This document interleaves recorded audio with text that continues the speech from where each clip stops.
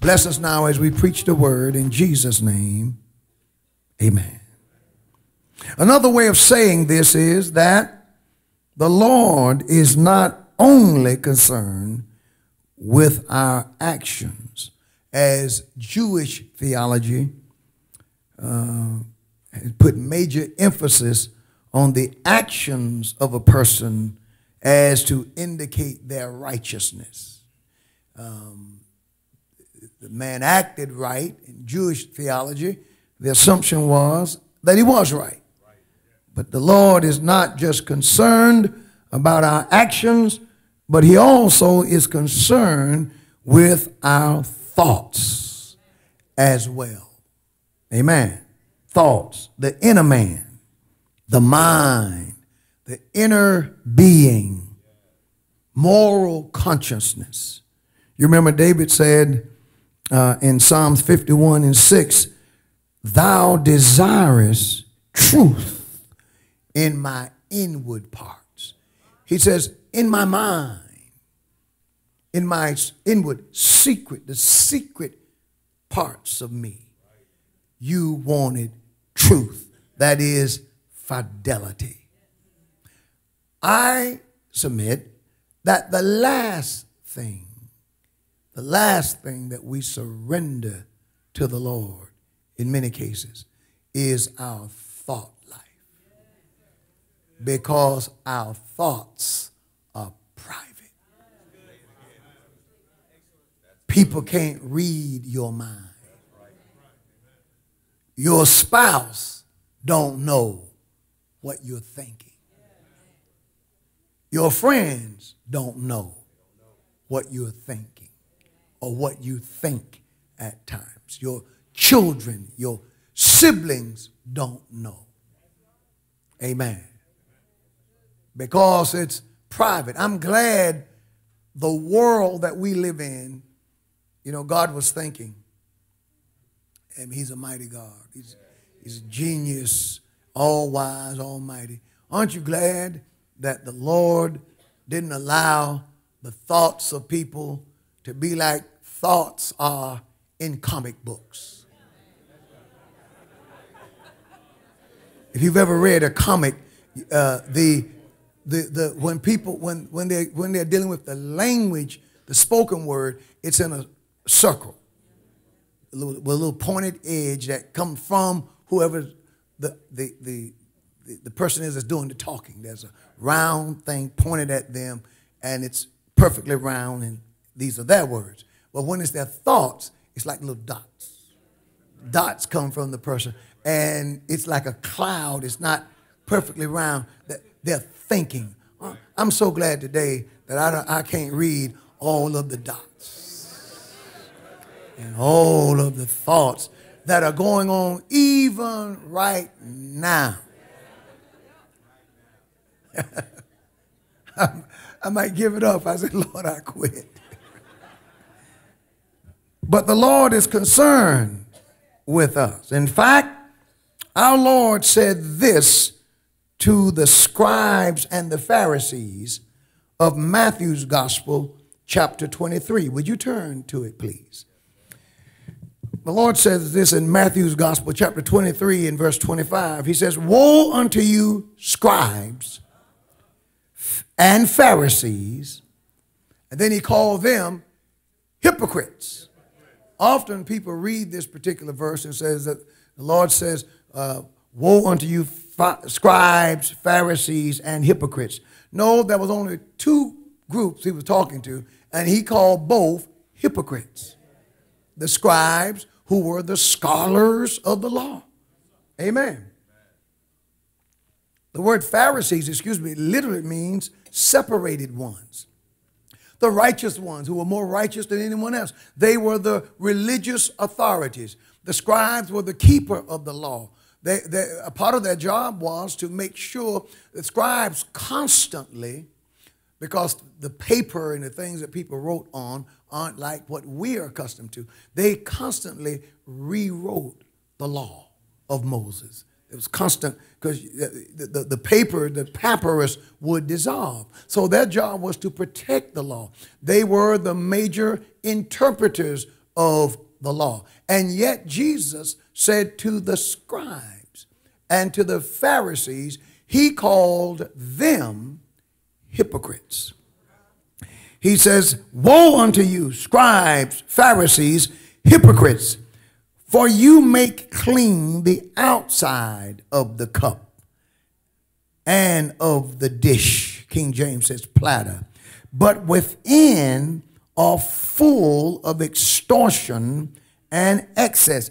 He says, and he used the metaphor of a platter and a cup. He says the Pharisees had been occupied with external religion instead of that internal, the inner person, because they were making the outside of it clean, but leaving the inside of the cup dirty. Amen. The basic guarantee to cleaning out the outside is to clean the inside of the cup. Amen. Within they were filled with greed and self-indulgence, but on the outside, the Pharisees were dressed quite properly. They were the picture of holiness and righteousness. Everything fitted the way that it was supposed to. The dresses, the gowns, the outfits, they were not too long, they were not too short. They were all proper. They wore their liturgical gear religiously, and they had all of that going right for them. And they paid attention to that stuff. They made sure those things were just right. Nothing could go wrong. It was just right. And they gave no attention to the self-indulgence and the greed that was in their hearts. That's like dressing up a person without giving them a bath. Praise the Lord. So, clean on the outside, but dirty on the inside.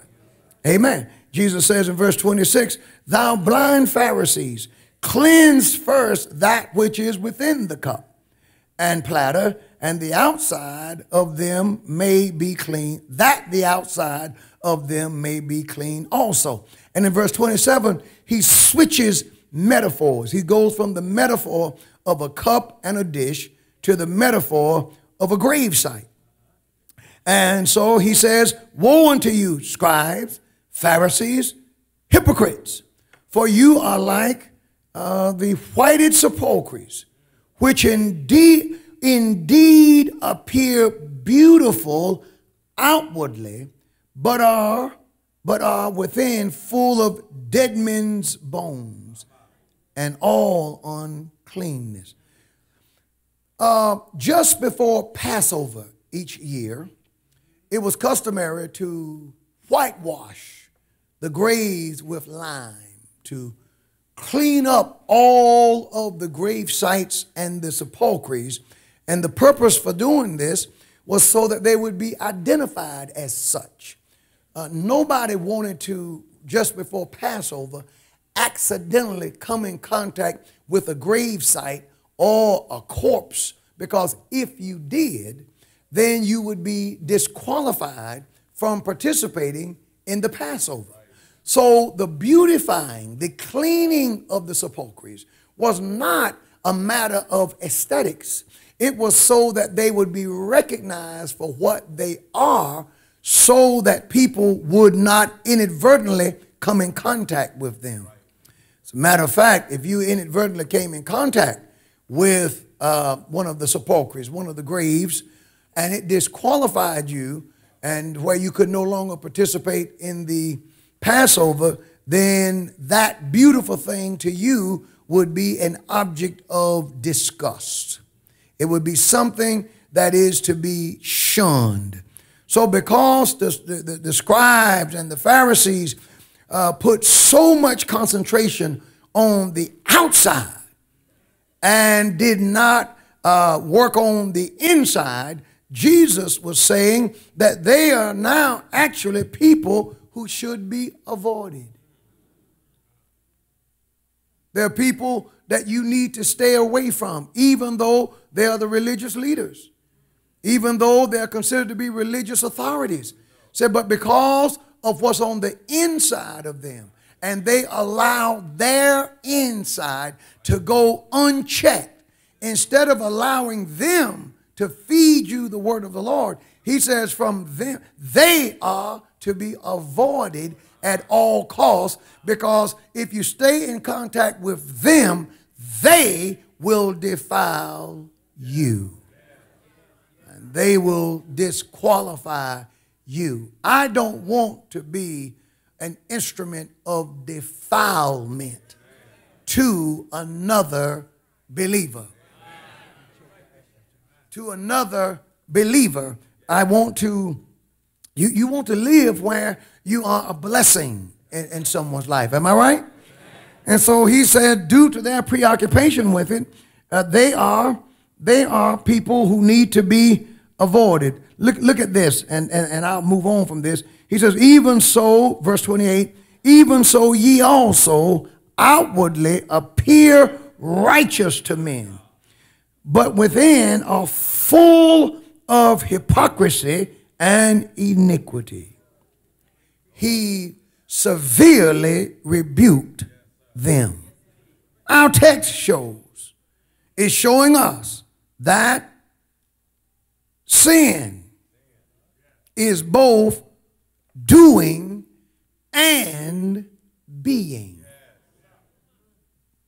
Sin is both doing and being. The wicked man must stop doing sin. And the unrighteous man must stop being sinful in his thoughts. And just as an aside, have you noticed fewer and fewer preachers now preach against sin? Fewer and fewer preachers now even talk about sin. Most preachers today preach as though America and the world doesn't have a sin problem. But sin is our enemy. Sin is public enemy number one. Sin, not poverty, not lack of self-awareness, nor your haters.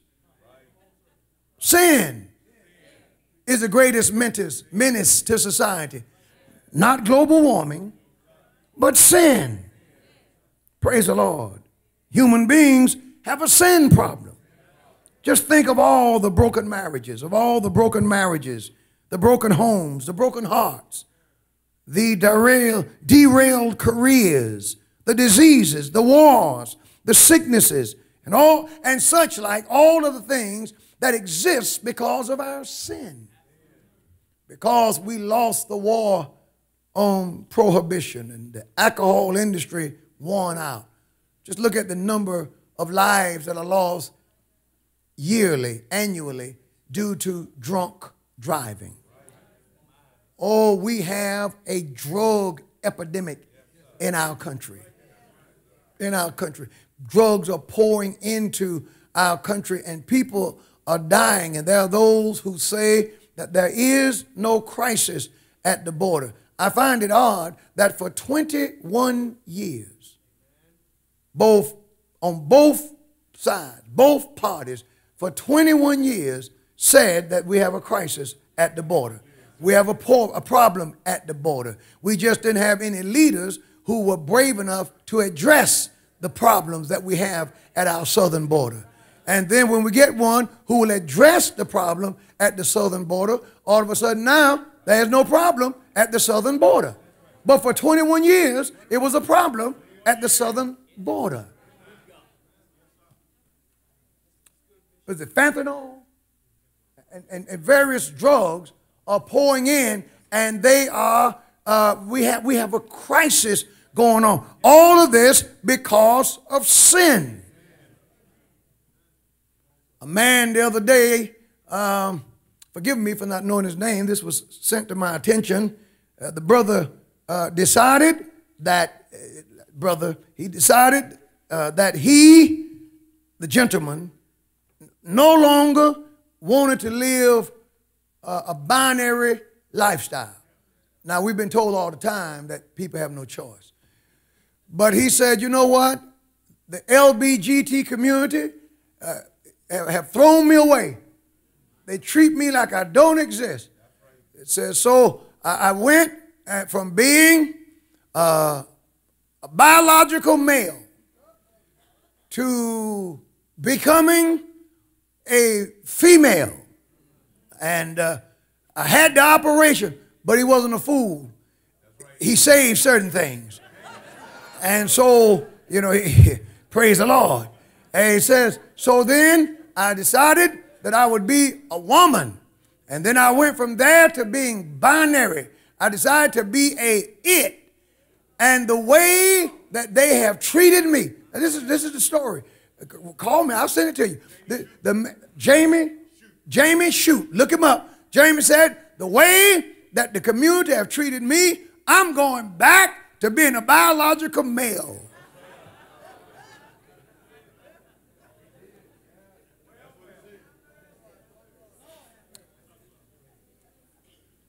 And no wonder people are so messed up. People don't even know how to speak to people anymore. Because you want to ask for, what are you today? Are you a man? Are you a woman? Are you a it? Well, praise the Lord. One of the pastors in our district said one of his members, now I hope you ought to make the air a little stronger. Okay. I see people putting their coats on. You all right? I'm not going to ask, because if I send out, one person is putting their coat on and another person is fanning.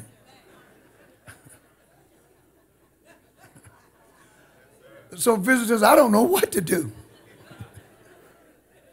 Well, maybe if I can preach a little faster, that might get us out. But a school teacher came to her pastor the other day. I won't mention the pastor because I don't want to mention the district so that someone could possibly get in trouble. But she's ready to resign because she has at least 4 children in her class who are being raised to be its. They're called they. Now you know that that's a sin problem. That's a sin problem. And there was a time that was a legal term that described such idiocy. And it was called child abuse. You couldn't do that to a child, to a little boy or a little girl. But now, because we've descended so in sin, now we have, see, sin makes you crazy. Elder Earl Carter said sin, and he was right, makes you foolish. It is utter idiocy. It is ludicrous. It is, oh my, the height of stupidity on society's part to think that it is a noble thing to disregard all common sense, to suspend all rational thinking, and to assume that in raising a child, that you got to raise that child to be neither male nor female, and raise the child in the real world with other children who won't have a problem at all telling them what they are. Then the other kids get in trouble. They get expelled because you got the Addams family, some crazy people trying to bend folks' will into accepting crazy, wicked, evil behavior.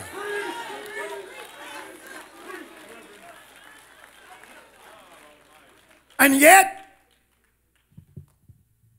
mostly every candidate who is running to be the president to in 2020 who's running endorse this behavior.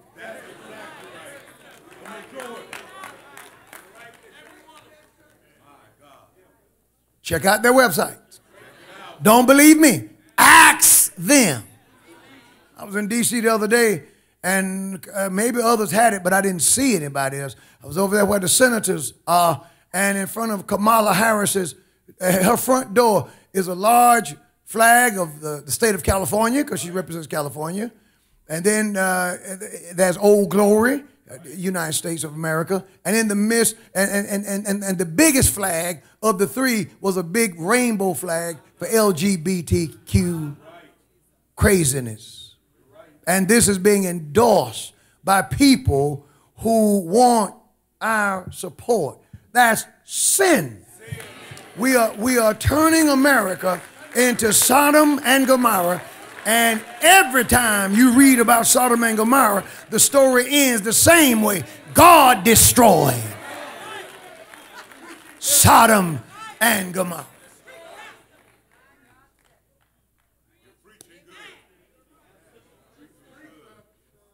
We have a sin problem. And the Lord says concerning our sin problem, He's given us a remedy. Let me move on. He says, come.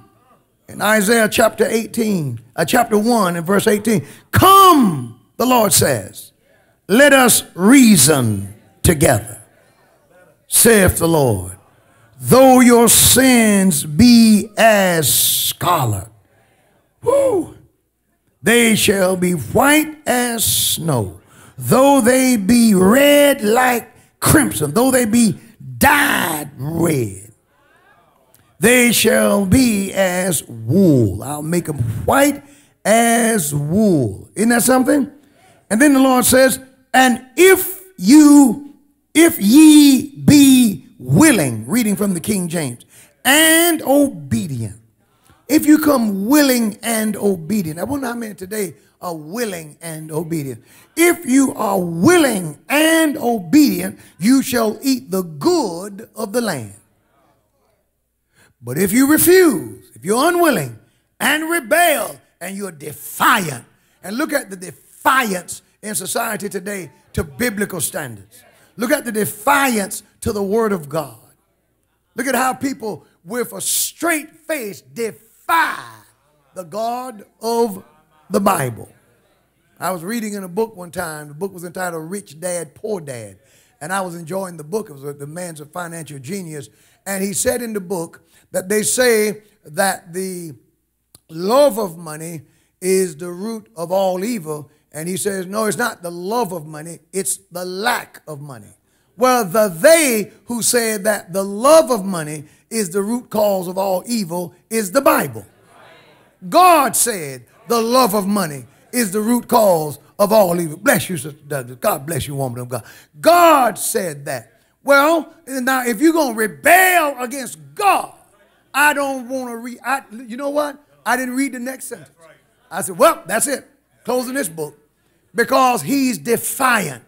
Now, what is he going to say when he stands someday before the God who made everything? I hope before that day comes, he repents of his sin.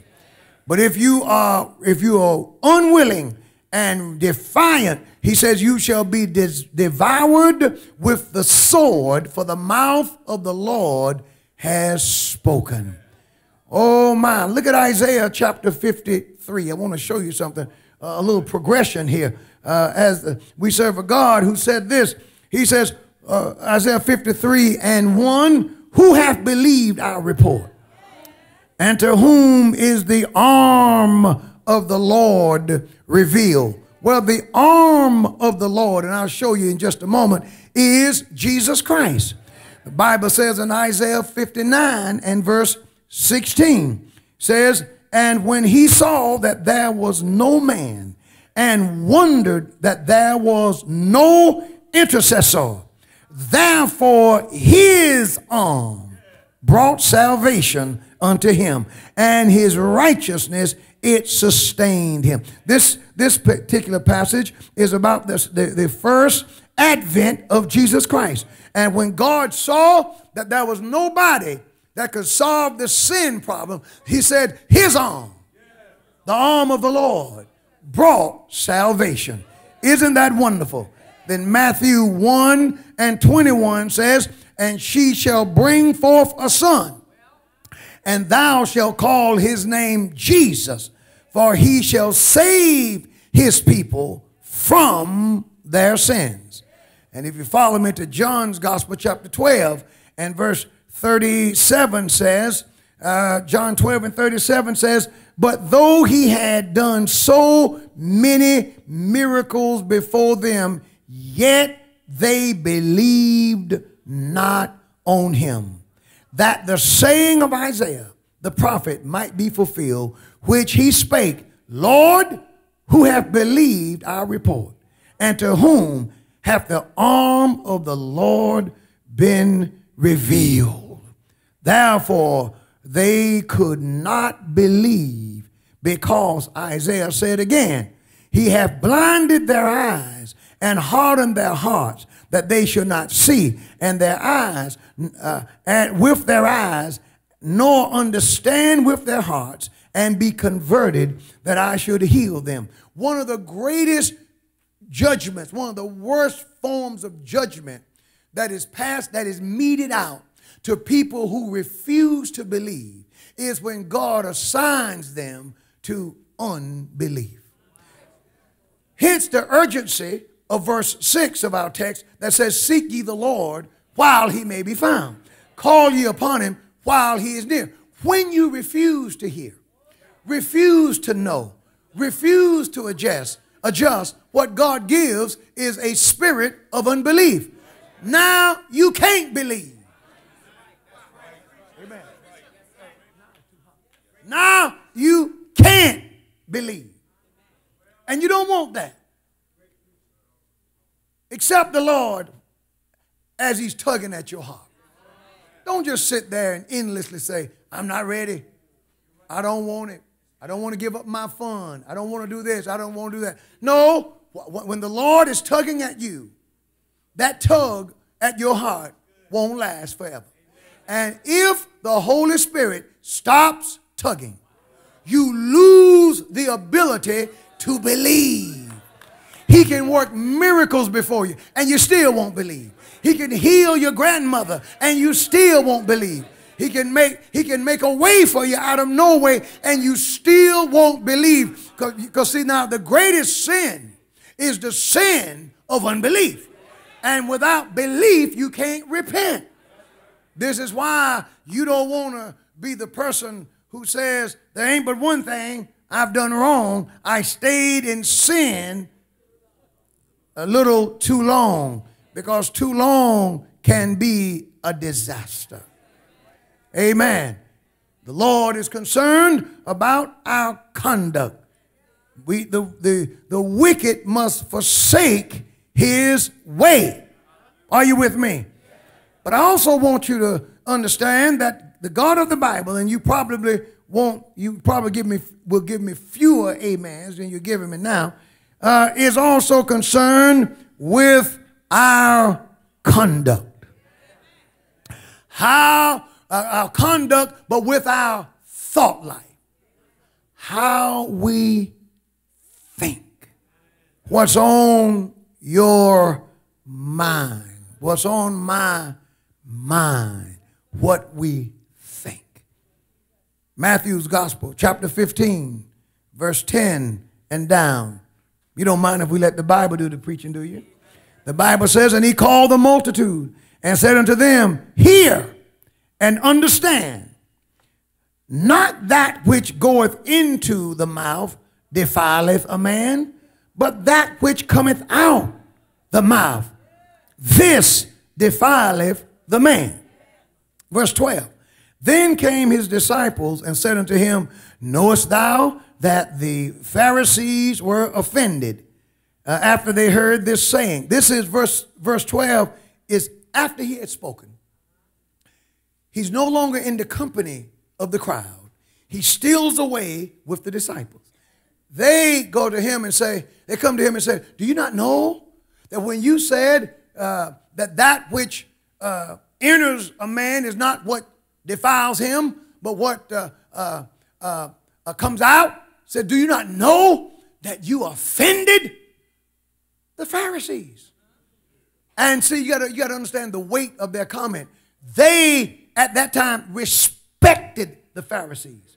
They were the authorities. They were the muckety muck. They were the ones to whom everybody looked to for religious teachings.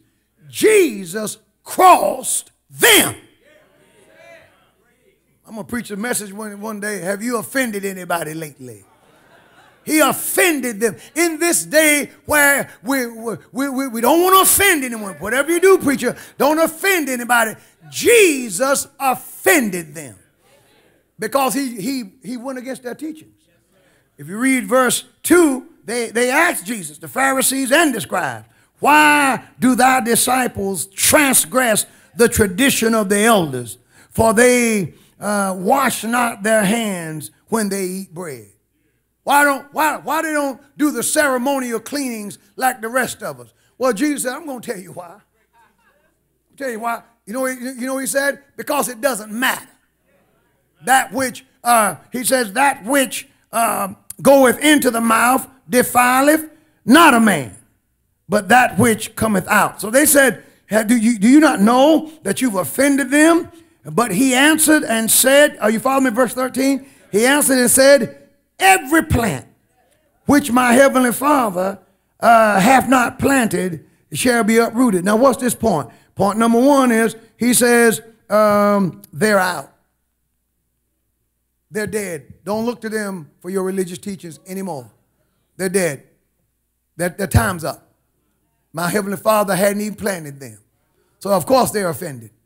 They're offended because they're being uprooted.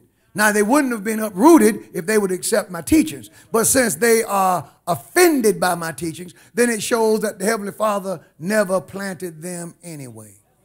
So some of you were never planted. You listen to me, Facebook. Some of you, you get mad when the preacher preach God's truth. And you get offended and you post your rebuttals and all your stuff. Post all you want. But I'm here to say to you that unless you get right with God, your candlestick will be removed and you will be uprooted. You can take the people whom Christ have planted are people who agree with Christ. Amen. Doesn't matter to me how large your church is. Doesn't matter how much money you have. I don't care about how. Listen, it doesn't matter how many followers you have. Doesn't matter what rank you hold. If you disagree with Jesus, if you preach against the Bible, if you go against biblical teachings, then that's proof that you have not been planted by the Heavenly Father. And every plant that my Heavenly Father hath not planted, Jesus said, shall be uprooted. And then he said, since they're out, they're not planted, he says, verse 14, let them alone. So who cares whether or not they're offended? Let them alone. Leave them alone. Don't attend their service anymore. Let them alone. Why? They are blind leaders of the blind. And if the blind lead the blind, both shall fall into the ditch. So there's no point in following them, because if they reject me, if they reject my teachings, if they reject the biblical standard, then they are blind. And then answered Peter and said unto him, declare unto us this parable. Lord, teach us so we can understand. And Jesus says, are ye also yet without understanding? Do you not yet understand that what entereth in at the mouth goeth into the belly and is cast out into the drought, that is, into the toilet? That's what happens with the human body, with the normal digestive process. He says, so, but those things which proceedeth out of the mouth come from the heart. The word heart there is also translated mind. They defile the man. The mind defiles the man. The thoughts are what defile the man. And notice what he says. The first thing he mentions, for out of the heart, out of the mind, proceeded, look at number one, evil thoughts. Look at this. Evil thoughts. And then look at what happens as a result of evil thinking. Murders, adulteries, fornications, thefts, false witnesses, blasphemies. You know, listen. All of these things began with a thought. All adultery, no adultery starts in real life. By the time the act of adultery have been performed, thoughts of adultery have been alive and well for a long time. By the time acts of fornication have been performed, thoughts of fornication have been active in the person for a long time. I must be preaching to a dead church. Praise the Lord. I can't get much help. Maybe I need to go back to Houston. You preach holiness, mother. They won't say much. They want to hear me preach about the haters and destiny, and the Lord's getting ready to make you rich. Look, listen. There are rich people with messed up minds.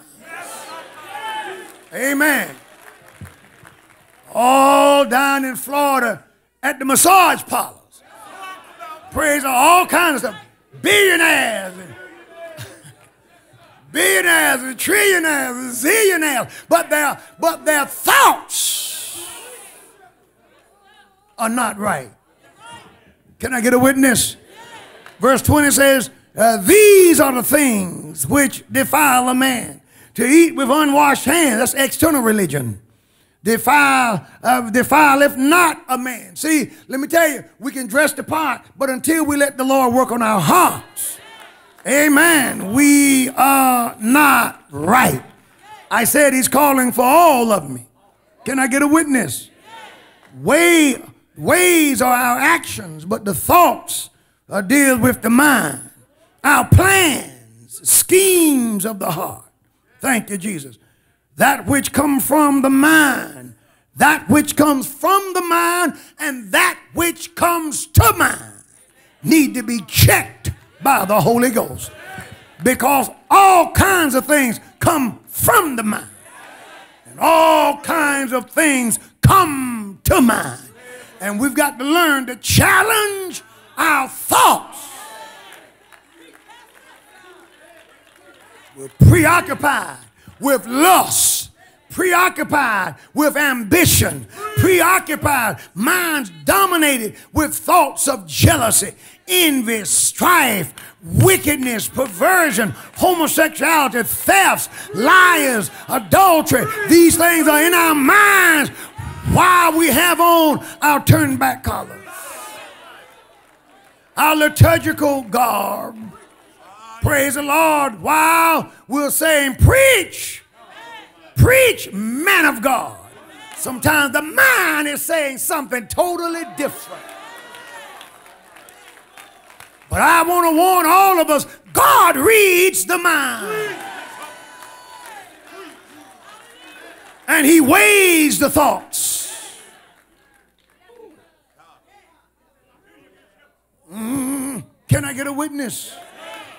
Oh, you know the Bible is right. This is why we're taught that we've got to guard our minds. We've got to protect our minds. Proverbs chapter 4 tells you plainly, keep thine heart with all diligence, for out of the heart flows the issues of life. Everything comes from your mind. Amen. The expositor says the heart there is the mind. The issues of life. Issues, literally means a border, an extremity, an end point.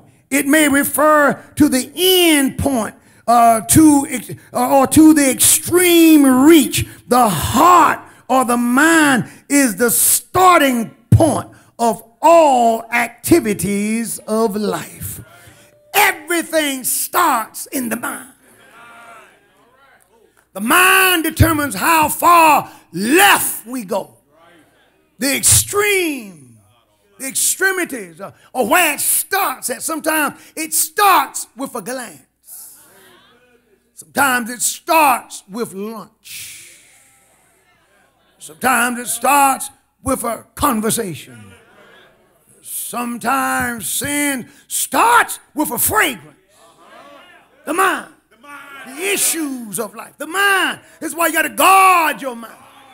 That's why believers got to be careful as to our choices of entertainment. Our choices of television shows. Some of you, you'd be closer to God if your cable package was smaller. But you have them all.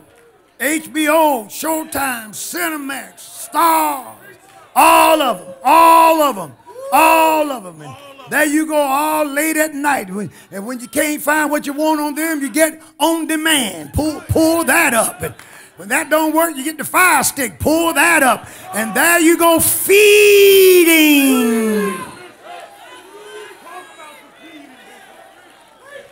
Feeding the mind. Praise the Lord. It determines the course of life. Whatever the heart, whatever the mind loves. Let me preach to you. Whatever the mind loves, the eyes will see and hear. People who love to eat will spot a restaurant no matter where they are. Amen. There's one. There's one. They don't need the GPS. They know where the restaurants are. They love to eat. So their eyes will see it and their ears will hear it. People who love coffee know where all the coffee shops are in town. Praise the Lord. You know them all. You know them all. I'm not going to call any of the names of the show because I'm not selling your coffee. But you know all of them. What occupies the attention of your heart, praise the Lord, out of it spans the issues of life.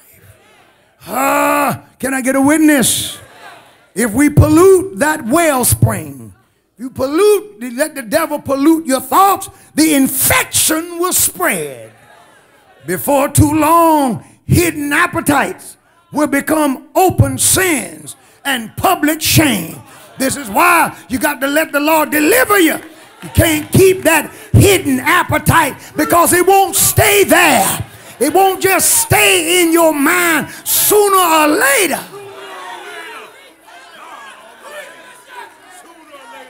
Sooner or later, that thing will manifest itself. Now it's gone from an appetite to a behavior, to a tendency. And you know, pride goeth before destruction.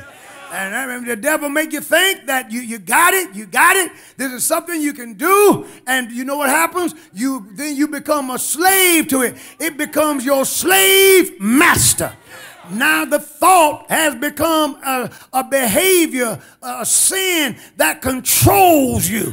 And once that phase is finished, the next thing, it goes from controlling you to exposing you and destroying you. This is why sin has to be dealt with on the thought level.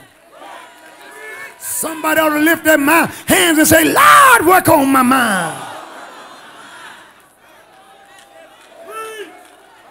Oh, you're getting it now. Y'all made me work, but let me tell you something. We've got to make sure that we let the Lord clean up our minds. This is why David said in Psalms 51:10, create in me a clean heart. Praise the Lord. Don't just change my clothes, Lord. I got to get my heart right. When Jesus got through with the maniac of Gadara, he was found clothed, sitting but in his right mind. See, that's the thing. That's the thing. See, you want to be in your right mind. Praise the Lord. Psalms 12:2 warns us to avoid a double heart or a double mind. James tells us that the double-minded man is unstable in all of his ways. Proverbs 28:14 warns against a hard heart. Don't you harden your mind. Don't you sit there while I'm preaching and argue back with me in your mind. I don't care what you say. I'm going to do like I do. I don't care what you say. I'm who I am. I'm grown. I know. No. You got a hard heart. You got a hard mind. You don't let the word of God touch you. And let me tell you something. A hard mind will make for a soft bottom. Because see, none of us are bigger than life. None of us are beyond the laws of nature and the laws of God. And the devil will make you go to the well one time too many.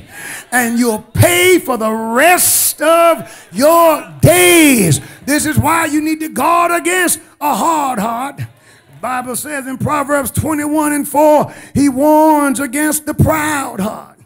Humble yourself. Humble yourself. Doesn't matter who we are. Nobody's above the word of God. Nobody's above the Bible. Don't even bother me with your degrees. I don't want to have a conversation about your accomplishments. Keep your money. Your money perish with you. Let me tell you something. All of us will have to stand before the Almighty God. The Bible warns against an unbelieving heart. In Hebrews 3:12 and then in Matthew 24:12, the Bible speaks against a cold heart. And I heard David in Psalms 139:23, he says, search me, O God, and know my heart.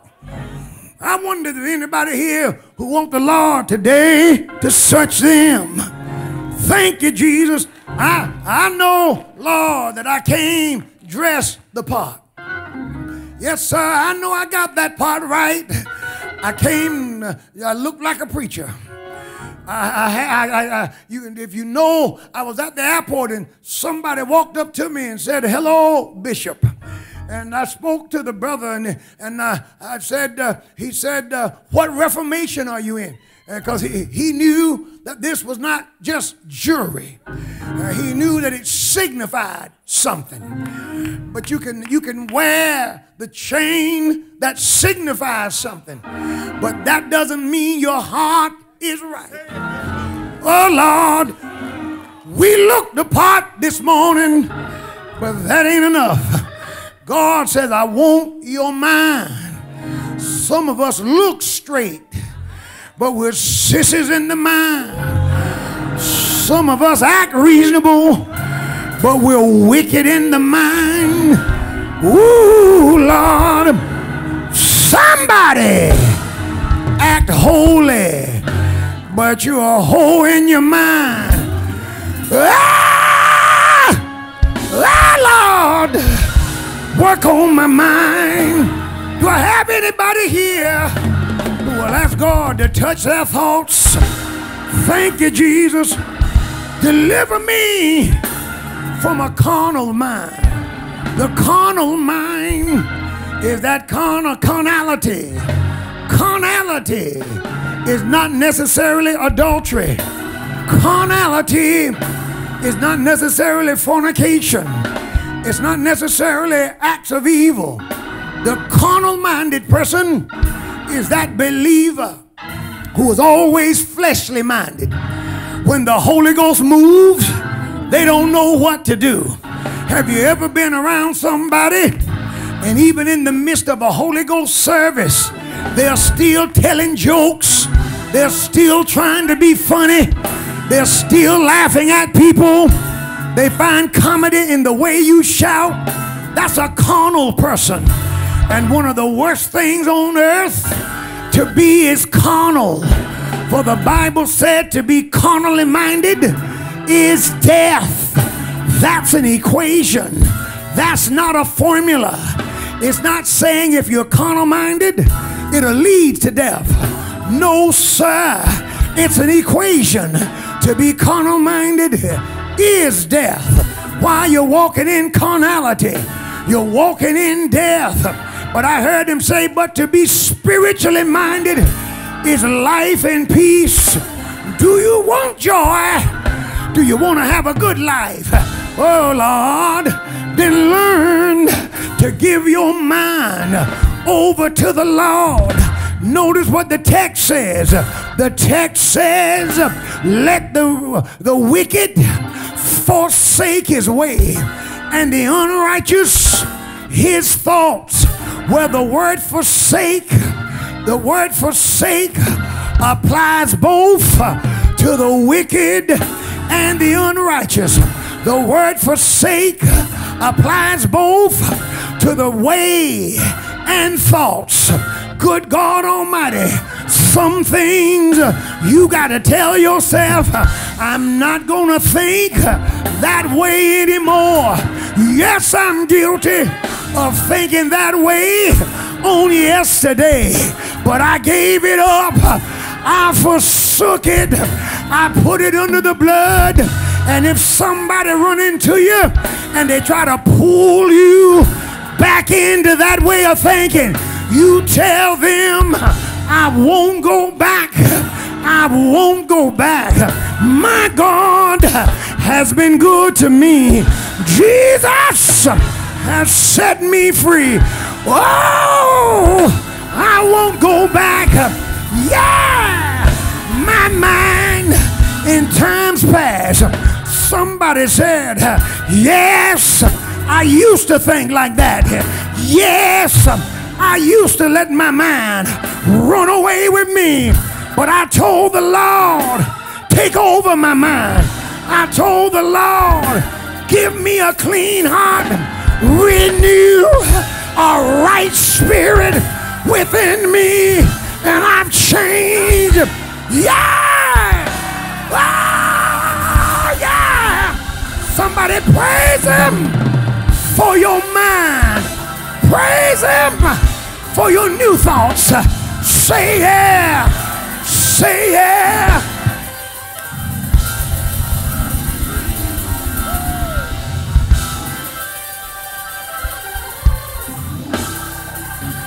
Lift your hands and say, I'm not the way I used to be.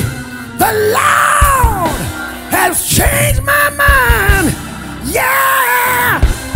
Yeah, Lord. Oh, Lord. Thank you. Let me close here. Let me close here. But notice that the Lord, when he began in our text to deal with himself and how he operates, the prophet Isaiah, Brother Sawyer, you're a close Bible student. The prophet Isaiah flipped it. He flipped it when it was God talking.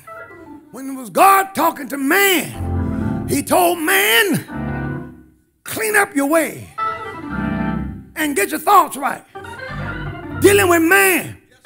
But when God began to deal with himself, he reversed it.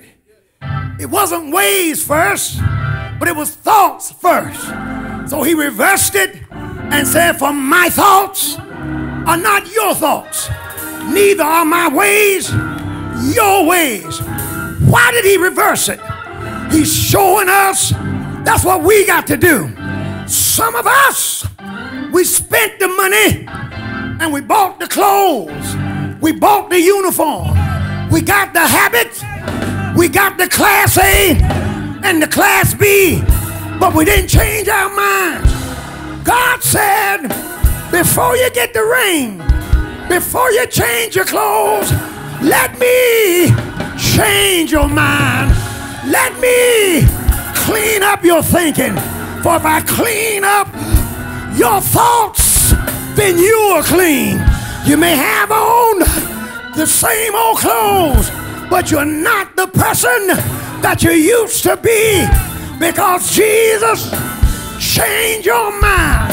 He said, my thoughts are not your thoughts, and my ways are not your ways. I can think thoughts that you cannot think, and I can do things that you can't do. But if you let me clean you up, I will have mercy on you, and I will pardon you, and I will turn your life around. Say, what a deal, what an offer, what a proper. Somebody, anybody, everybody, offer the Lord your ways and your thoughts, for he's calling for all of me. He's calling for both. I want you to walk right, but I want you to think right. I want you to shout right, but I want your mind right. Yeah! Yeah, Lord! Yeah, Lord! Yeah, Lord!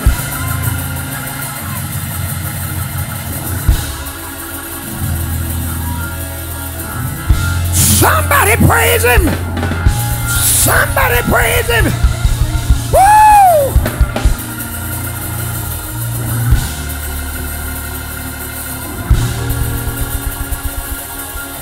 Oh, yeah! Oh, yeah! Oh, yeah! Oh, yeah! Yeah! Yeah, Lord. I heard old church mother say, got a mind to live right. Oh Lord, got a mind to live right.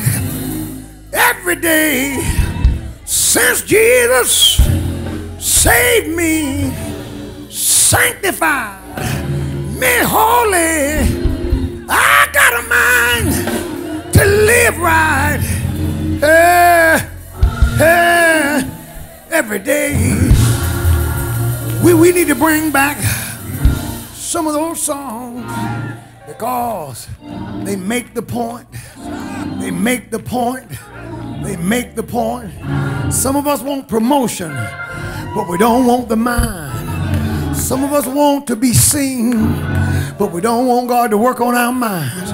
Some of us want to be recognized, but we don't want to give him the mind. The Lord's been dealing with me.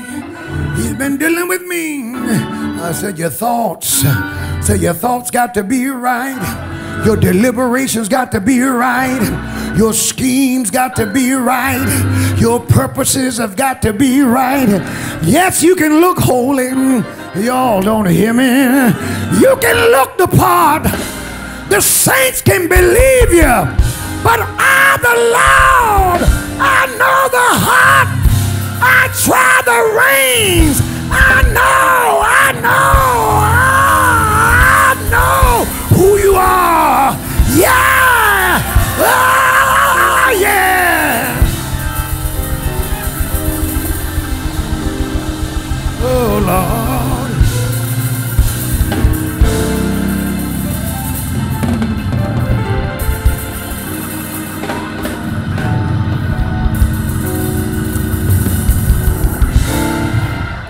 Look at the person next to you and tell them, I want to give you an A+.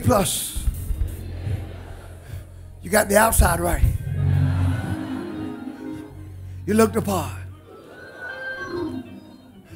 But only God knows your thoughts. Only God knows what's on your mind. Only God knows. Oh, Karabosi. Told you, we're seeking him. He's calling us to higher heights and deeper depths. Hallelujah. Everybody said, preacher, I want the Lord. I was found in the Word today. If there's ever been a Sunday when you ought not to care about what people think, it's this one. I don't care what they thought. I'm coming to the altar because I want my thought life to be right with God. I want my thought life. I got a lot of things right, but Lord, there's some lingering thoughts. Some of them are thoughts of resentment. Some of them of a lustful nature. Somebody's struggling with identity crisis, sexual identity crisis. Amen. You might have all kinds of muscles, and yet the voices are speaking to your head. That's the devil. Some of you struggle with thoughts of inadequacy. Amen.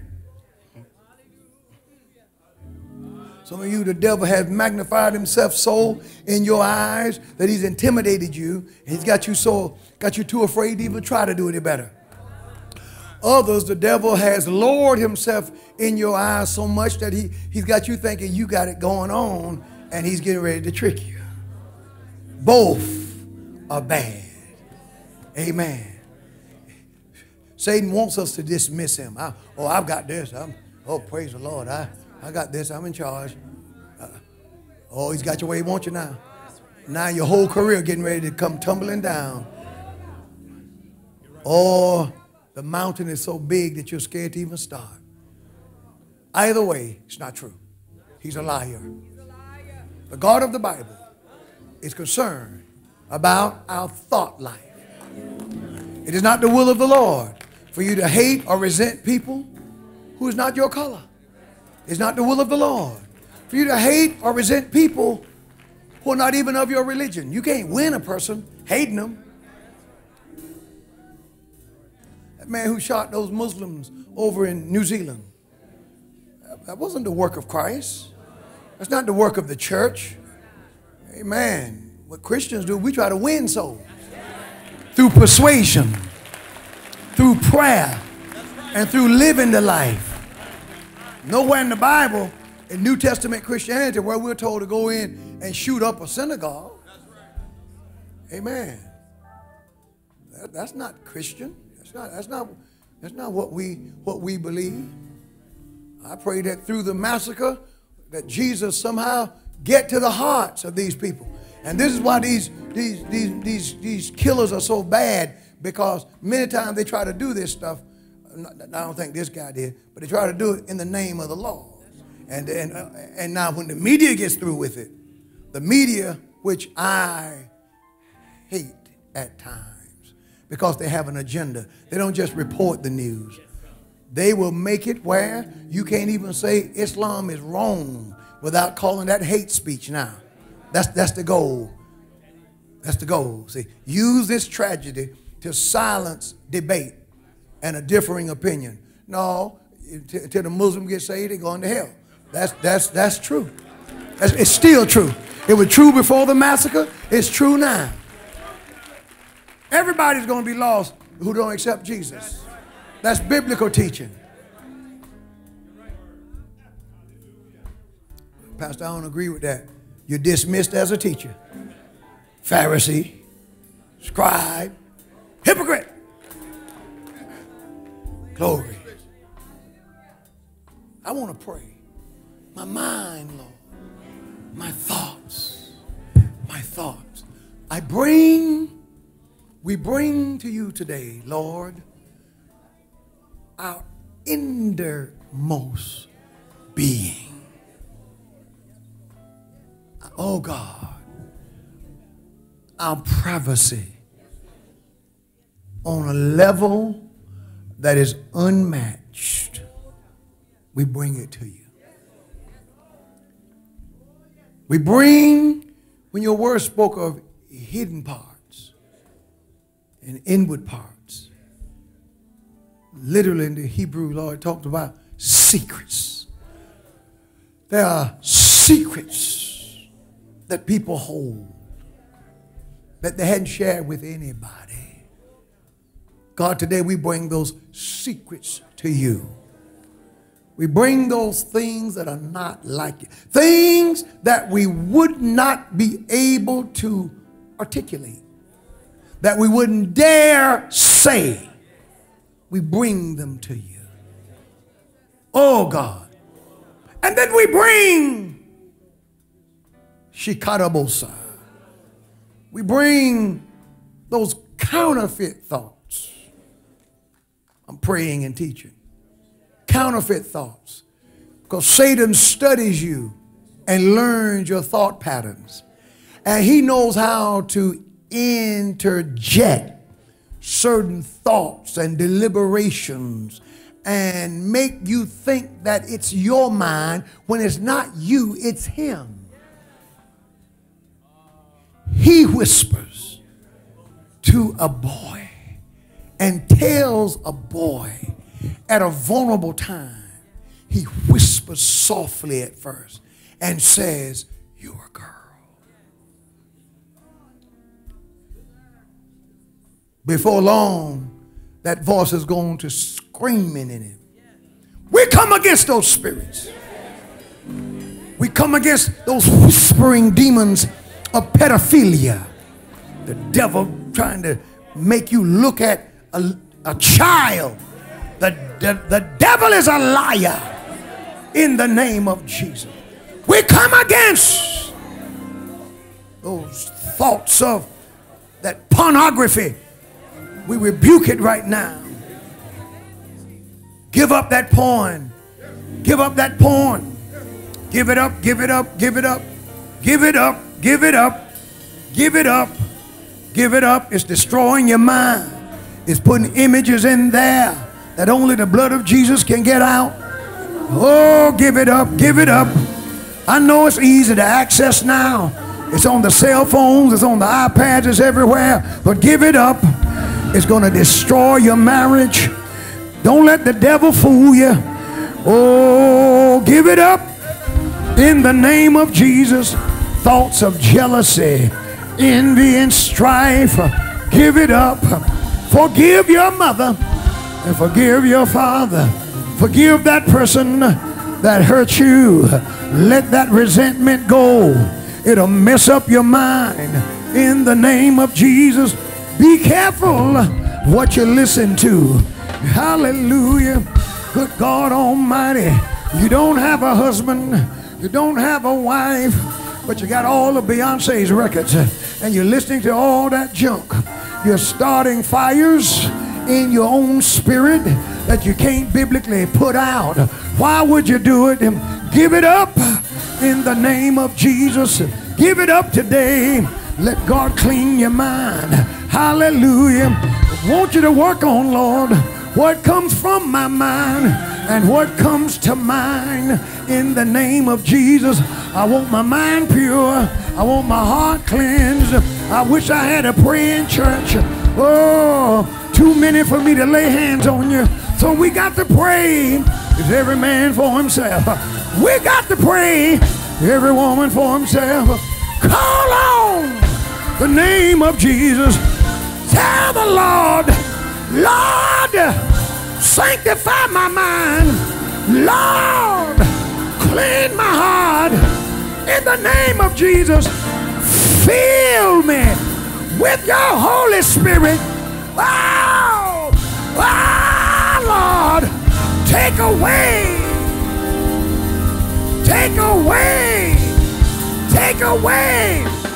thoughts of lying. Take away lust. Take away fornication.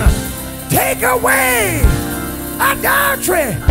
Take away the appetite for sin. Take away that lust for wrong, that lust for the club, that craving for drugs, that lust for marijuana. Lord, take it away. Take it away. In the name of Jesus, give me tools to fight with. I heard the Holy Ghost say, the weapons of our warfare are not carnal, but they're mighty through God to the pulling down of strongholds and the casting down of imaginations and exalting, bringing down every high thing that exalted itself against the knowledge of God. Lord, clean my mind. Lord, cleanse my heart. Lord, Lord, do it in Jesus' name. Do it in Jesus' name.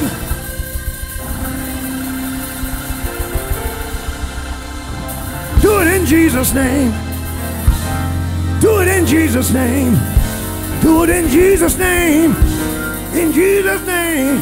My mind, my mind, my mind, my heart, my soul. In the name of Jesus. Come on, clap your hands. Come on, clap your hands. Look at Mother Marshall. So good to see you. So glad you're back. Somebody praise the Lord for her. Hallelujah. We're just excited how God brought you up and He's bringing you out. Give me some oil. God ain't through with you yet. In the name of Jesus. Somebody shout glory. Glory. I want some folk who let the Lord work on their minds to praise Him just like He's worked on your mind.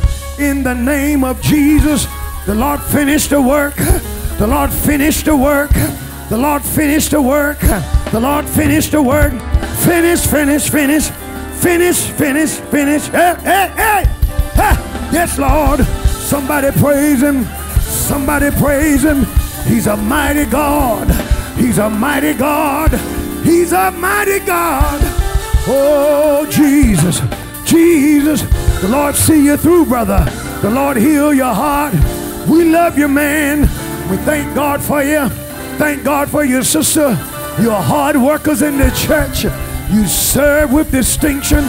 And the Lord give you strength. The Lord give you power. Yes, Lord. Come on, saints. Praise Him. Come on, saints. Magnify Him.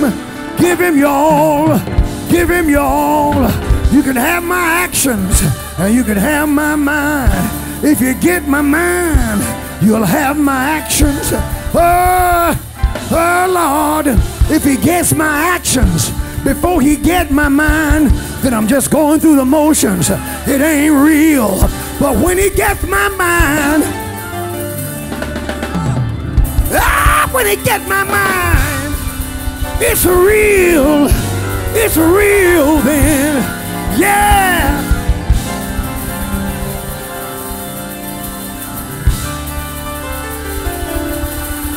Woo! Why don't you hug 3 people and say, that's when it becomes real.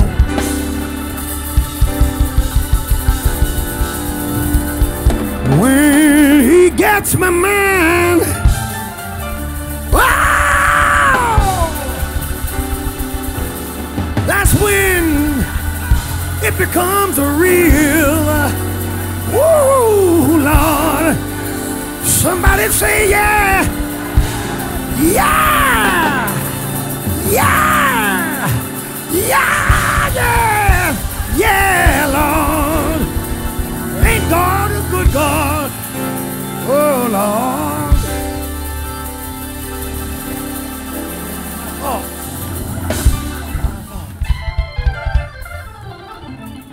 Word of instruction. Word of instruction. Word of instruction. There's a part that you must play with what the Lord has set in motion today. Well, the one thing God won't do, He never does for us, or He seldom does for us what He tells us to do. I preached it to you. His word said, the you is understood. The you is understood. Guard your heart with all diligence. You guard your heart with all diligence. Now, you got to do your part. You can't have a move of God like this, then go back to the same old ways now. Turn on the same old shows. Practice the same old behavior. Get on the same old phone. and talk the same old jive. No, you can't do it. That means you enjoyed me and you got a good feeling, but you didn't buy it. You got to guard your heart. And through the process, you know what happens through the process of guarding your heart? That it's a filtering, Kenya. It's a filtering process.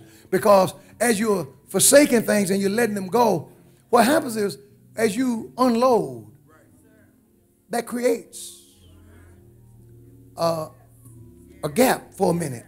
See, because some of the things that we've been thinking and entertaining, we've thought them and entertained them so long that it's become a way of life. It becomes you.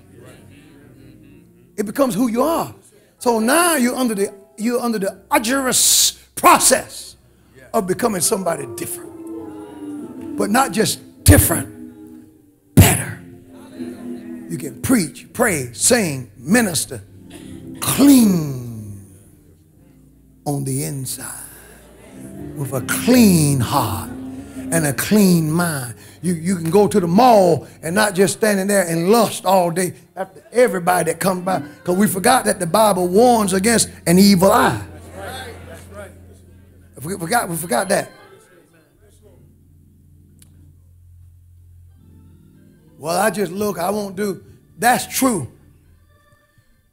But that won't last long.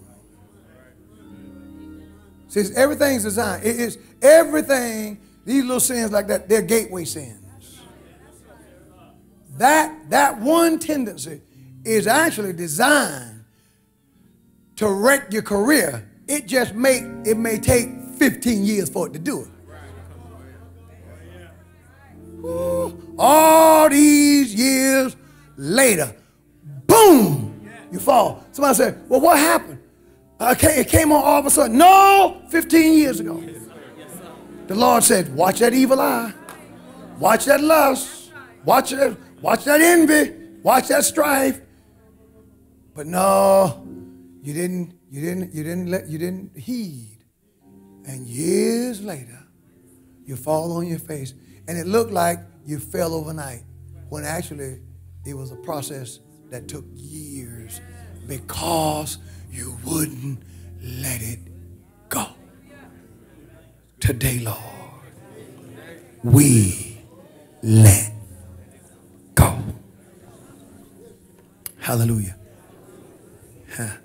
And help us, Lord, to stay committed to having forsaken the thoughts that you have told us to forsake. In Jesus' name, amen. Praise him in the building.